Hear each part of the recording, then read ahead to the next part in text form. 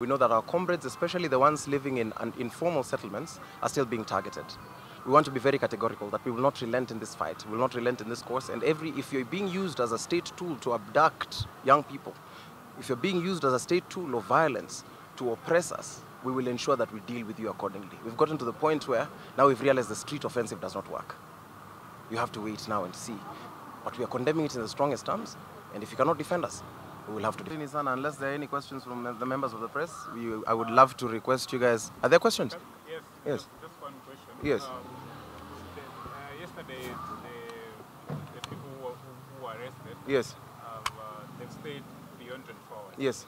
I mean, are they going to be released Ideally, it's supposed to be habeas corpus in terms of their production, but our lawyers are working on it. We have a very efficient team of lawyers addressing that matter.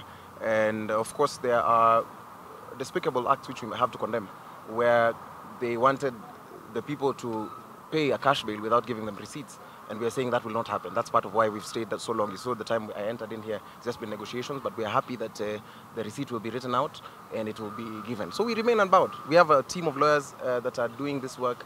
We've gotten the best of the very best. Yes. Yes. There were reports of a student leader from the University of Nairobi. Yes, there was a... Yes.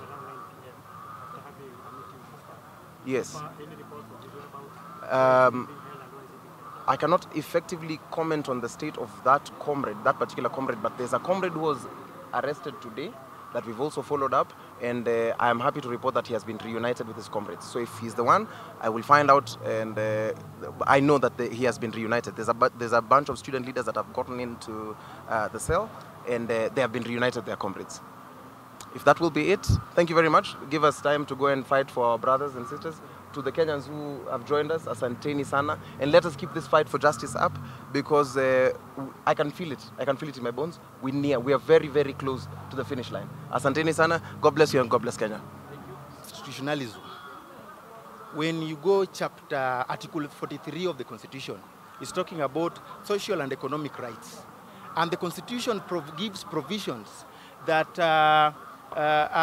the citizens are supposed to be provided with good health, good education, and kept from hunger. But even when you start from the health sector is added to the toilet. If you go to education, education is added to the ditch. If you check the issues of hunger, so many Kenyans are still poor.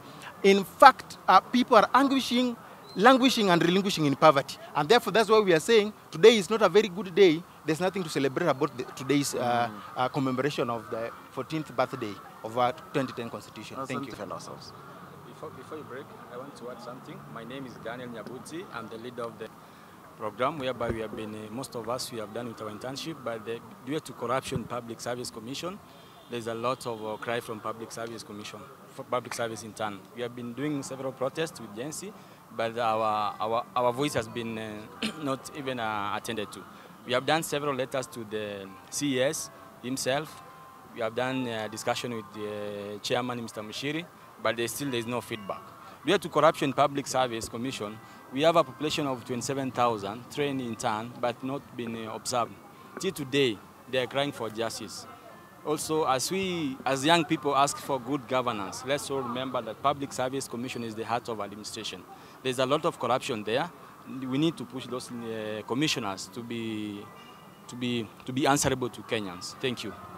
The press, members of the press, my name is Eric Mutwiri.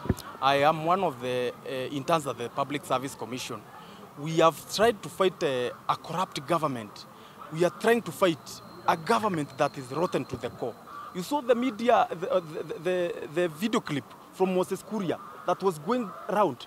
Our Public Service Commission has become corrupt. So tomorrow, we are still going there. Thanks so much.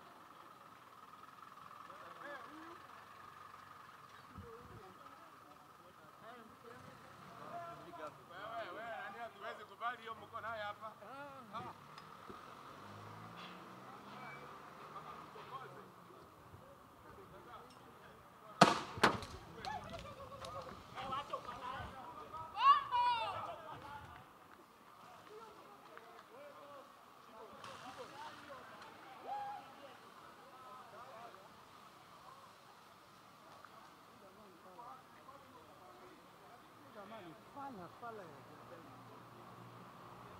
Para road.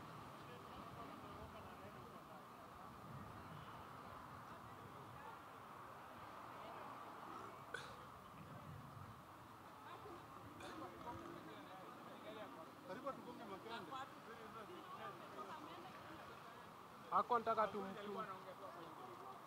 nataka tupige interview.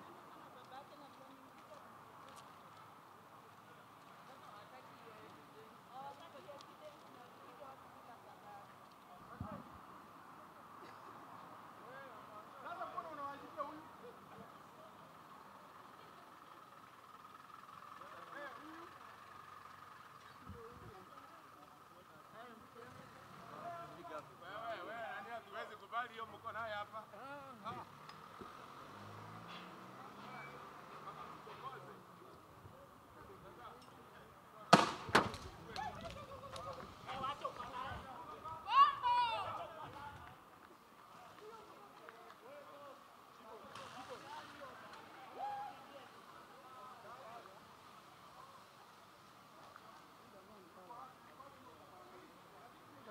Fala, fala. Para road.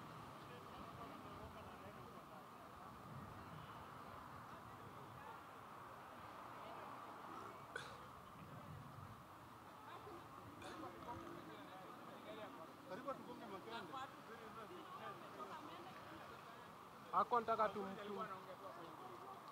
nataka tupige interview.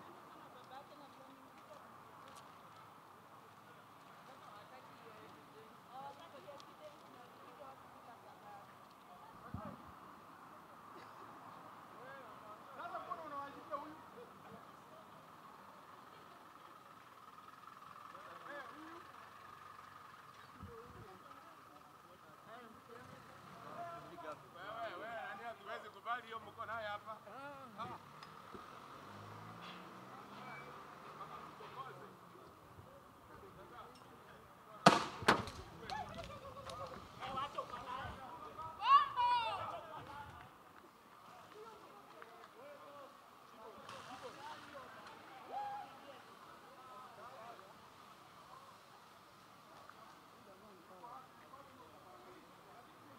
Fala, fala.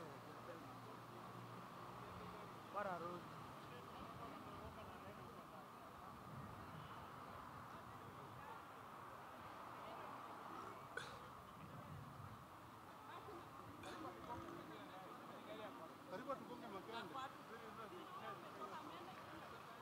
Hako nataka